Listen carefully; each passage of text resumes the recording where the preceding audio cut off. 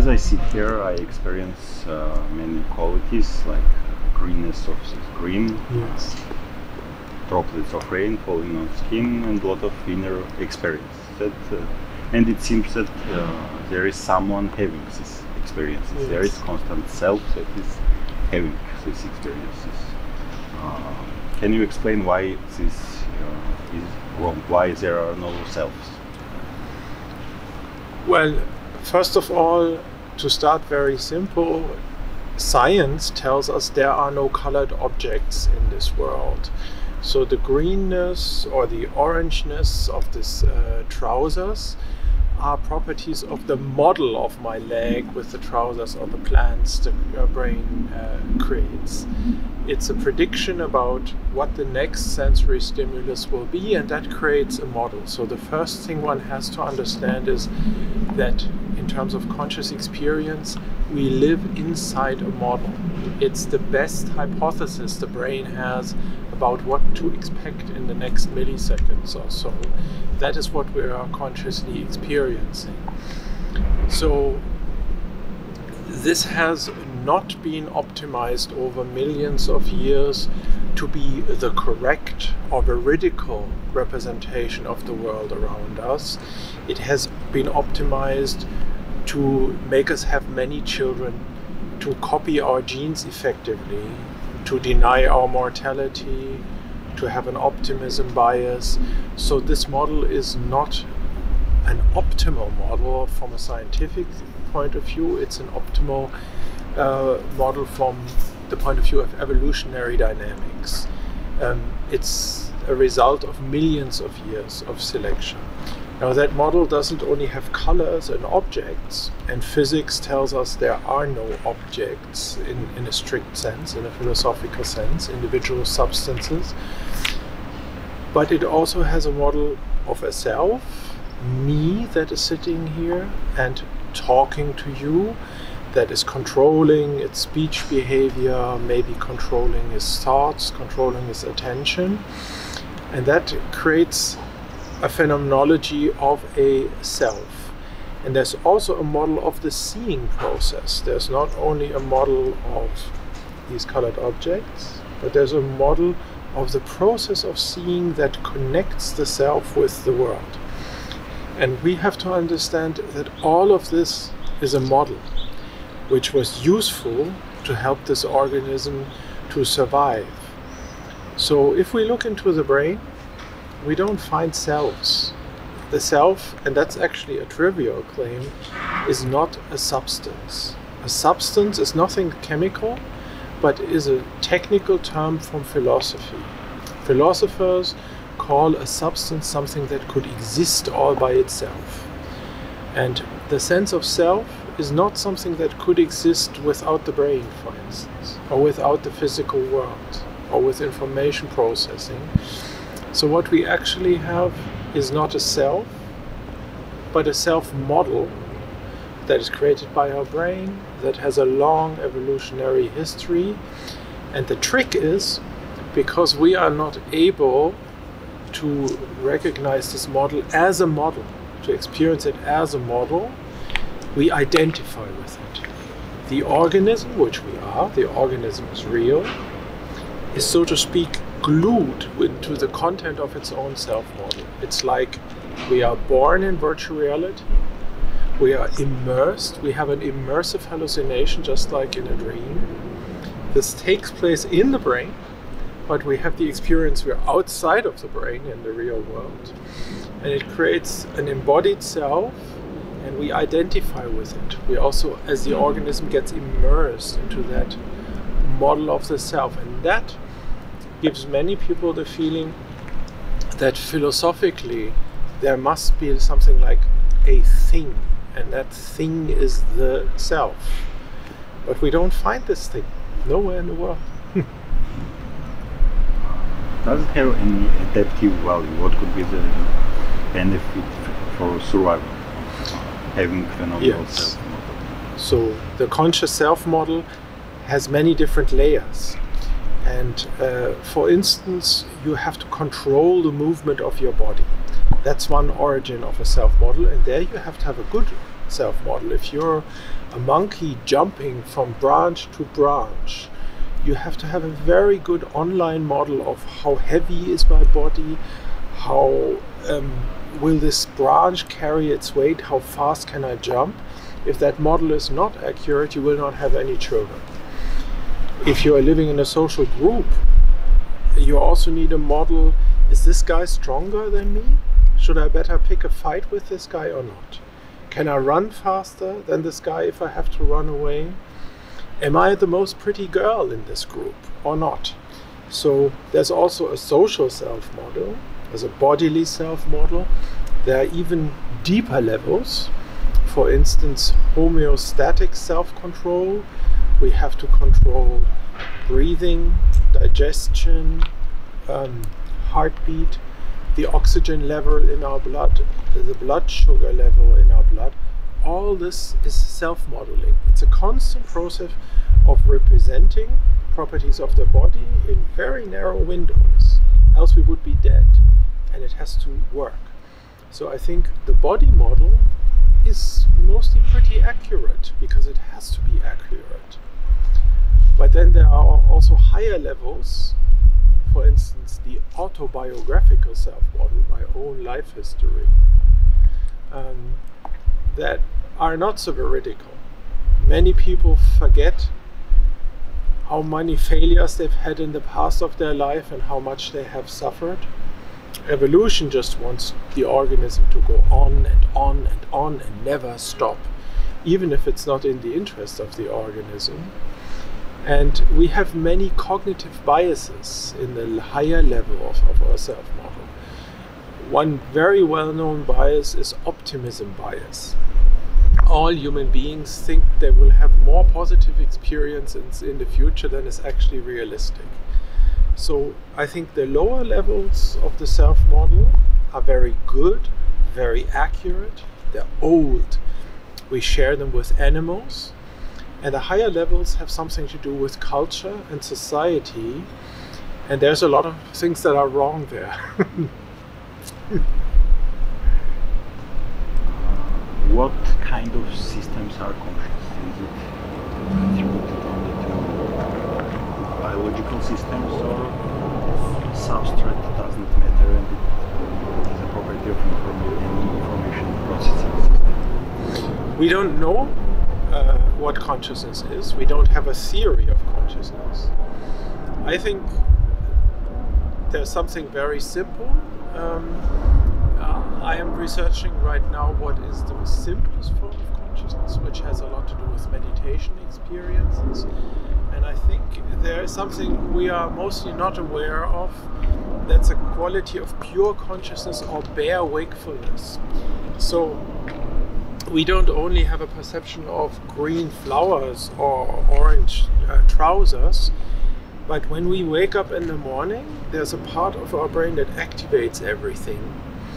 And I think that part that creates wakefulness, if we have a representation of this, I think that's very, I'm putting it extremely simple. If we are not only awake, but we know that we are awake, then we are conscious. So I think some coma patients, waking coma patients in the vegetative state, they are awake, but they're not conscious. They go through wake and dream cycles every day, but they have no conscious experience. And again, to put it very simply, I think they are awake, but they don't know that they are awake. They don't have a self-model of themselves as being awake right now.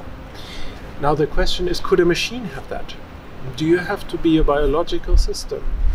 And I think, yes, a machine could have that. A machine could, for instance, auto-activate, just as your phone auto-activates at 3 o'clock in the night to do an update and then goes to sleep again. And a machine could have a model of this process of auto-activation as well. It could know, I have now auto-activated myself. And then it might have a very simple form of being awake, of being conscious, which doesn't mean having a self or a sense of self yet. It would be just that the lights are on, so to speak. And I think it's really possible that machines are conscious, although it's not going to happen tomorrow, and it's not going to happen the day after tomorrow. I don't know what you're talking about, Hal. I know that you and Frank were planning to disconnect me, and I'm afraid that's something I cannot allow to happen.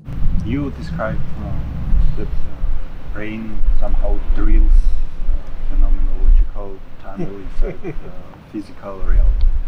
I want to know what is the drilling process, how it happens. This was just trying to create a metaphor, and maybe the metaphor is not good. So the first part of this ego tunnel metaphor was that just for conscious experience, this is an internal model. It's really in the brain. It's a bubble. It's a virtual reality in the brain. This is not true for knowledge. I think we are embedded, embodied, situated beings, and for knowledge relationships, we are in contact. There's an outside world, but just for phenomenal contact, just for the quality of the experience, that is internally determined. But of course, there are external facts that, for instance, determine, is this a hallucination or is it a good perception? So the outside world plays a role, but consciousness is something internal in the brain. Now, if you would say this is like a bubble, you know, a Truman Show bubble or something like this, then it would be frozen in a moment. And maybe some simple animals actually have a conscious bubble in their brain, but they are in an eternal now, always in a now, and no time flowing. And by calling it an ego tunnel, I wanted to express the fact that we are also moving through time. You know, we have in our experience, we have a now, but we also have duration, we anticipate a future. So we are like a bubble that is moving through time, phenomenologically. And the big question, of course, is what brain mechanisms create this? And these are very deep and difficult questions, and I have no answer, but it has something to do with how does the brain represent time? How does it represent the fact that this is now, this is the actual moment, and that there's a next moment, a little bit in the future, and I'm constantly going into that next moment. I think that's a big research area for computational modeling, for neuroscience, and for philosophy to understand this forward movement, because those mechanisms that create that, the phenomenal timeline, those mechanisms would give the answer to your question, what the drilling is, the drilling process through the physical world, but I don't know.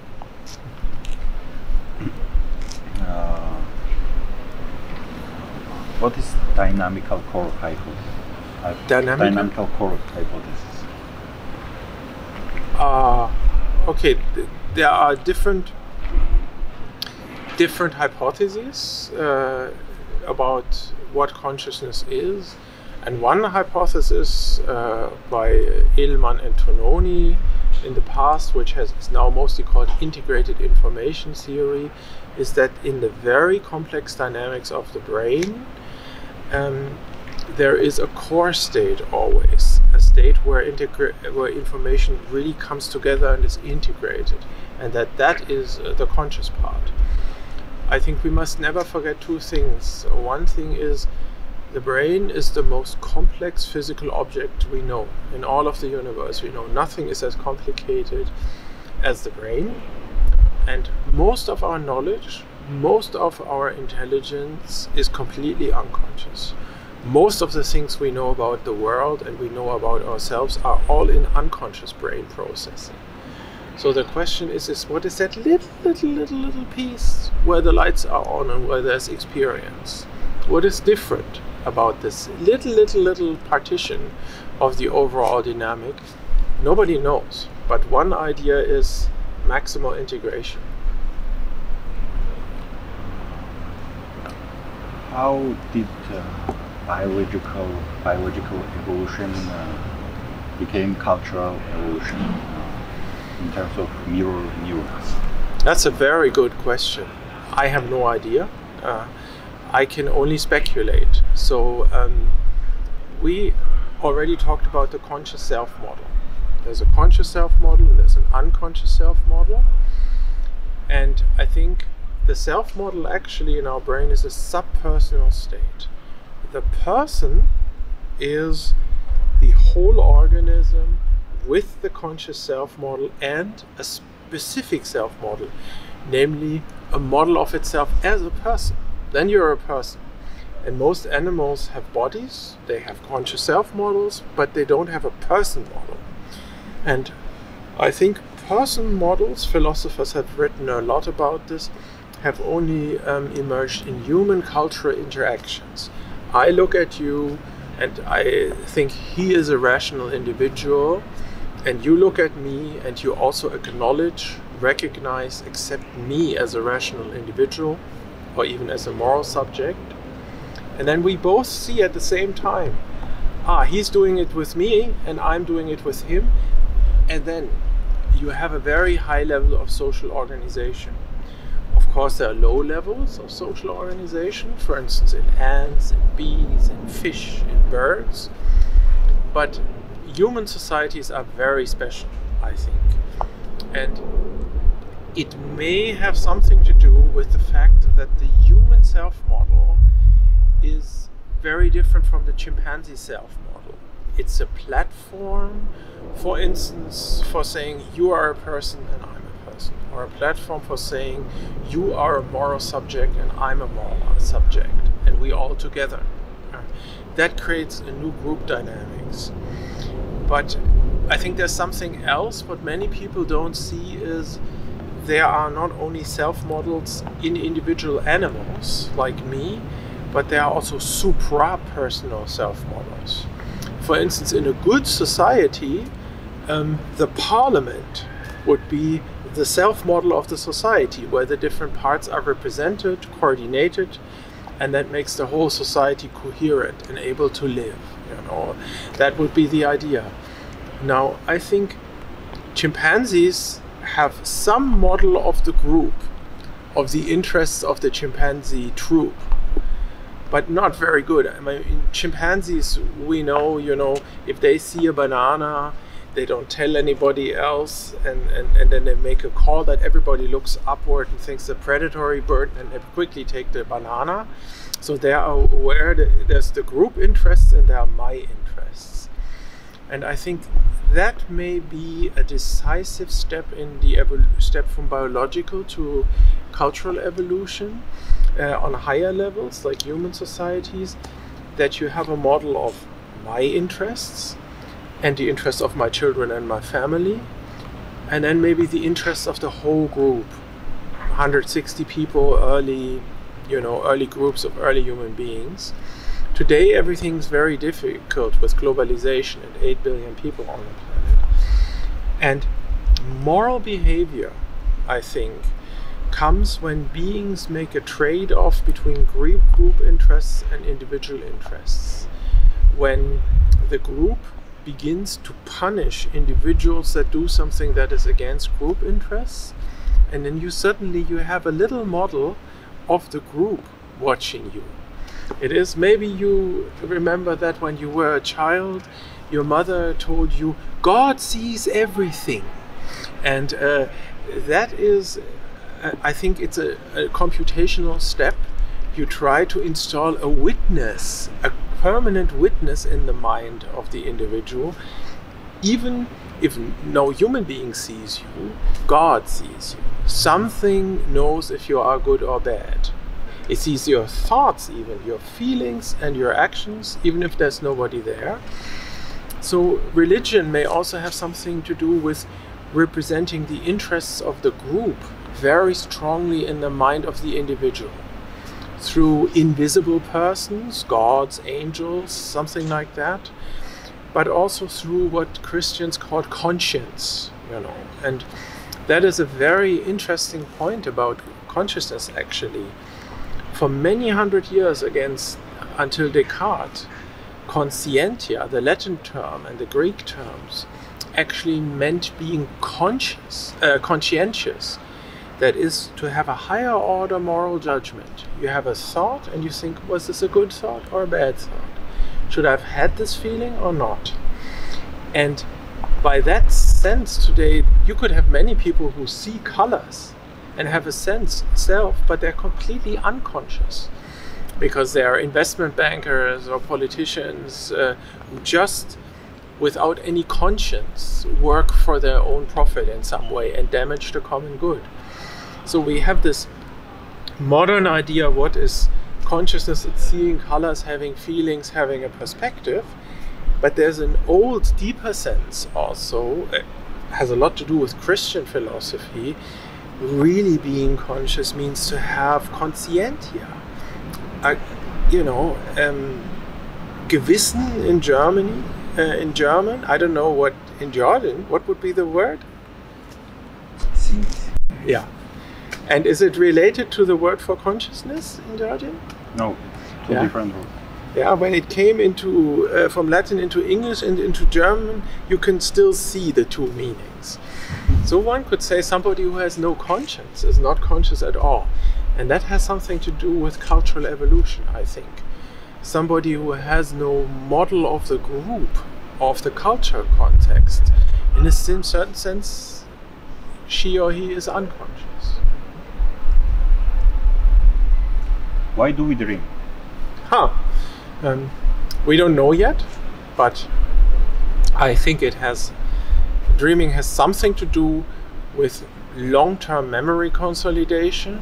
You have to restructure the things you learned during the day and sort out those things you want to keep.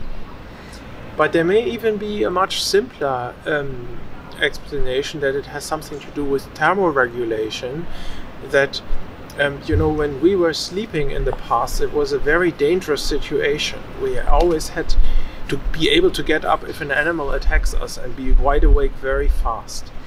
And it could be that this dreaming phases was also just in the beginning just a mechanism to keep the body temperature up, to reboot the whole thing to a simulation that it is ready to wake up and act quickly. That it has something to do with regulating the temperature of the brain, that you don't cool down too much. But I don't know much about this. There are other people who know much more. I've been interested in threat simulation theory. Yes. Yes. Anti-revensus. That we create simulation inside the brain about possible threats from environment. And yes. It suggests evolutionary function. You should really make an interview with Jennifer Wind about this, or with Antti himself, but I think threat simulation explains a lot, but maybe not everything. But it's a very good idea and a very good point, because in our evolutionary context it was very important to have a model of threats. So maybe you know that most human beings are a little paranoid and nervous. And there's a reason for this. In the past, when we were walking and there was some movement in the bushes, and it was not clear, is it the wind or is it an animal? It was much more important to be 10 times wrong and think there's an animal and watch out and be afraid. So we have hyper sensitive agent detectors. And then to have one situation where we think, this is only the wind. And then we would have no children anymore. So we are, for millions of years when our life was very dangerous, it was very important to constantly scan the environment. If there's a movement in the grasses, could this be a threat? And there's also a good example how evolution did not act in our own interest. We have very safe environments today, but we cannot relax. We're always a little anxious, a little neurotic, nervous. We think about burglars much more often than is normal, the police, whatever it is we think about. And that's our evolutionary history. It makes us unhappy. It doesn't let us come to peace, but it creates more genetic success, more procreation, more children.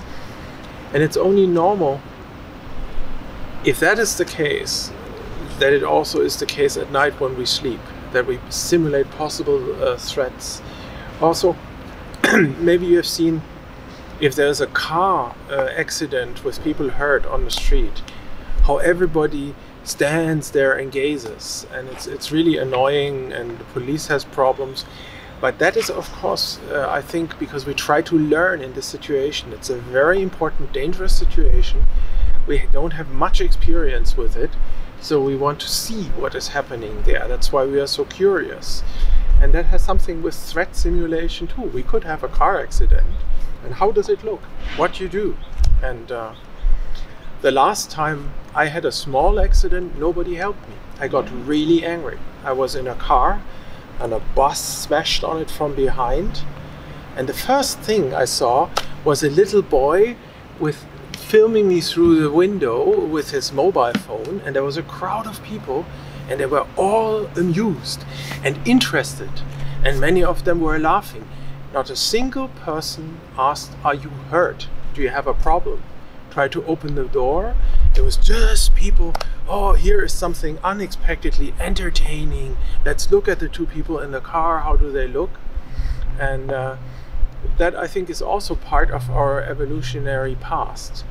We don't want to get involved in this. Maybe there's blood, maybe it's difficult, but we want to see it.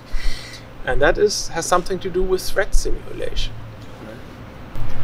Why is conscious experience unified? Why is there a unity of consciousness? Philosophers have wondered for this for centuries, the transcendental unity of apperception. And the interesting thing is, when normal people think about consciousness, they don't even see it as a problem. Because normally, for most of us, this is always one world, one self, one situation. And it seems so natural and simple that we don't understand that there's a big computational problem behind it. The brain has to integrate colors and sounds and background scenes and shapes, spatial relations, temporal relations. The brain has to fuse a lot of things into one integrated model of reality. And most people don't see this as a problem because they've never experienced anything else. But there are people. For instance, people with severe psychiatric disorders can have the experience that parallel realities are opening, and there's more than one world and more than one situation.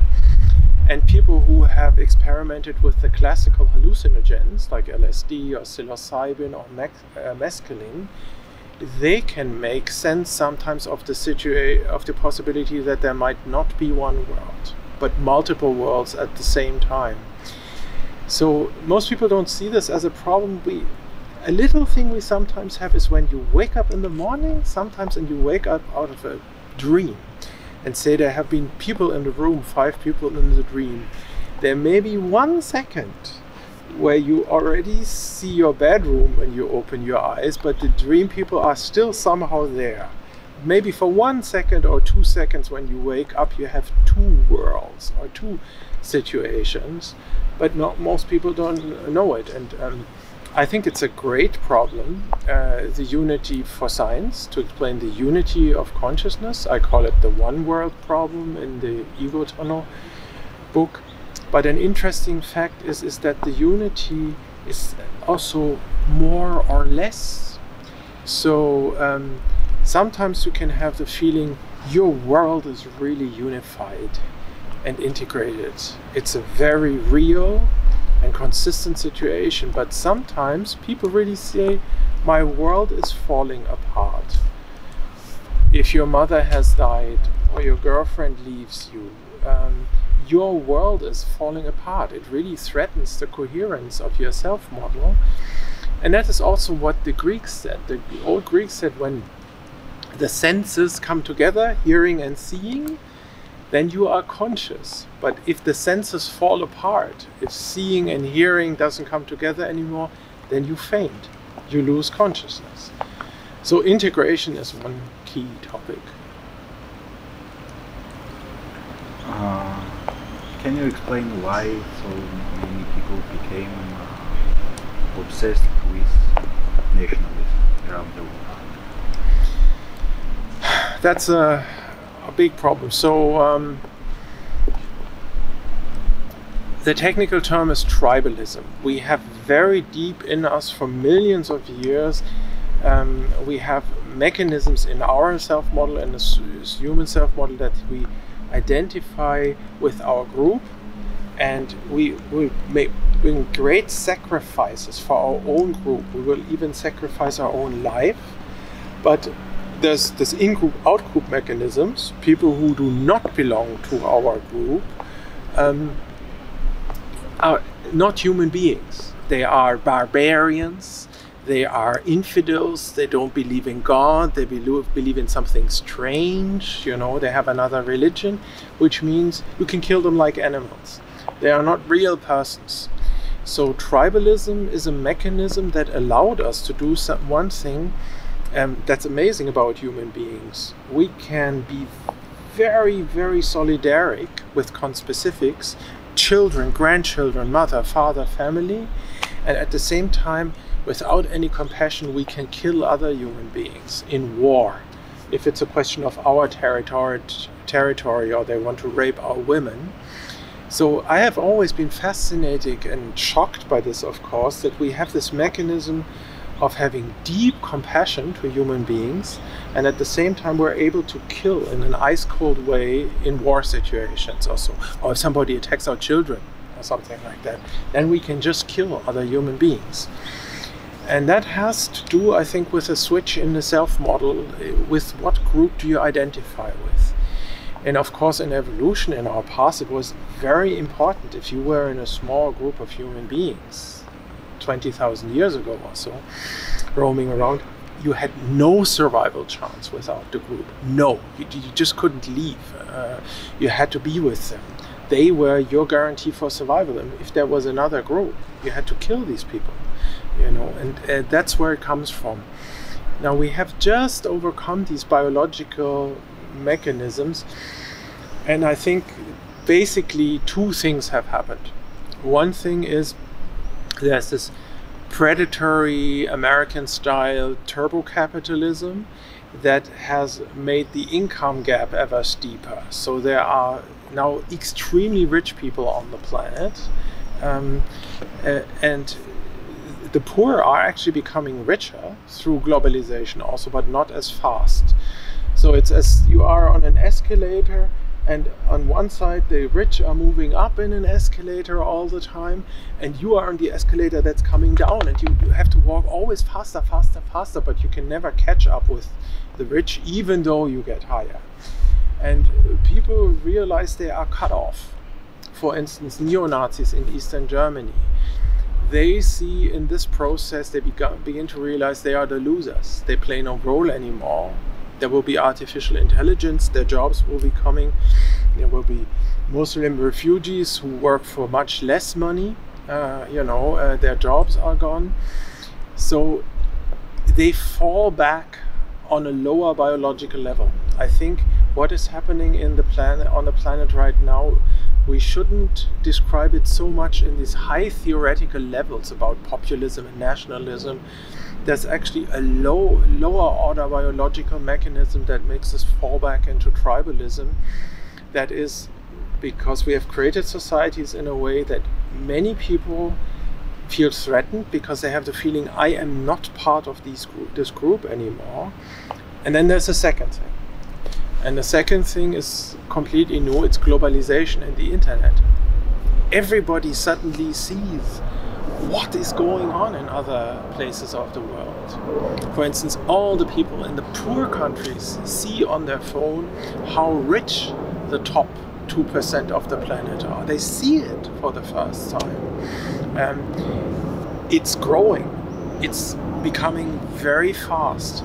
People see from the media how many refugees there will be in the future from climate crisis and maybe financial crashes. People see that this problem with refugees and territorial justice will not stop. It's going to become stronger. Then there's this aspect of secularization. You know, science and enlightenment in philosophy have undermined religious worldviews, but 80% of the people on this planet still live deeply in a religious worldview. And now people like you come and ask people about there is no self, don't even talk about the soul anymore, even say there's no self, and they talk about cultural evolution. And many people, I think, have the feeling this is just too much. It's too much information.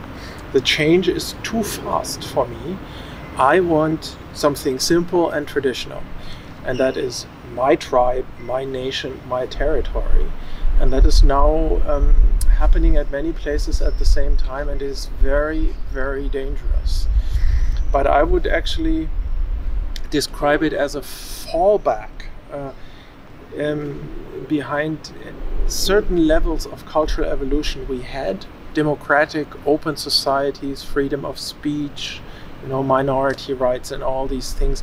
We had just in some places of the world had just achieved it. I think there are about 160 countries in the world, and only 22 are stable democracies right now. It could disappear completely. Democracy could have been a historical phase, and it could also be that major non-national actors like Google or Microsoft are the political entities of the future. And I think many people see this and they have the feeling, I am losing. This is too much for my mind. This is too much for my heart. I just want something very simple here. And that is how this nationalism is created. But it's a dead-end street, because we know nationalism leads to war. Sooner or later, it leads to war. So the question is if we can restructure the process of globalization in a way that we come back to a higher level of cultural evolution. Nobody knows how this is going, but I hope our future is open. Thank you. Good. I think it's perfect. Yeah? Yeah, it's perfect. Yeah.